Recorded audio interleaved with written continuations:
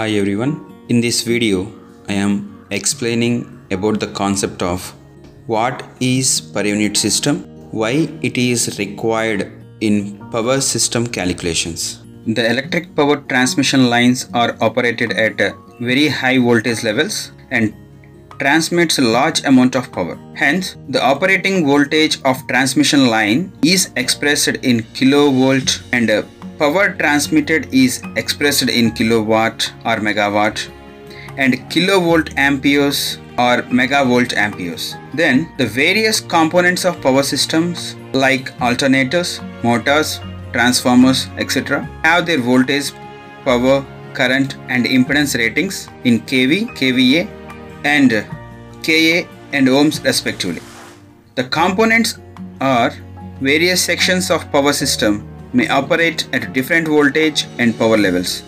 It is an important point.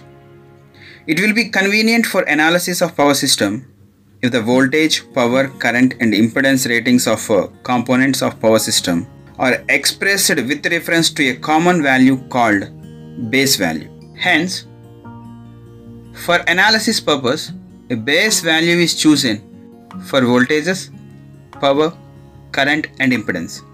Then all the voltage, power, current and impedance ratings of the components are expressed as a percent or per unit of the base value.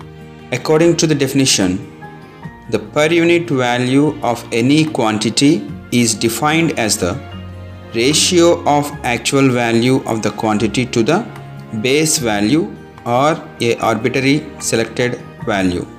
For power system calculations, when equivalent circuits are drawn, the different components will be at different voltages which are connected together in a system by means of transformers and interconnection. Each apparatus is rated in kVA and its impedance in ohms or in percentage value, referring to its rated kVA and rated voltage. These direct calculations are very complex and in fact impossible due to very large network of power systems. So, this per unit method simplifies the calculations as all the quantities are expressed in terms of PU, that is per unit.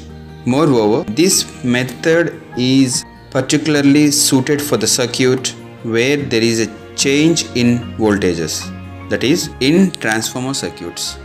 In order to calculate the per unit value of any quantity, we will consider the expression as per unit value is equal to actual value by base value. We will represent it in terms of percentage, that is percentage of per unit value is equal to actual value by base value into 100.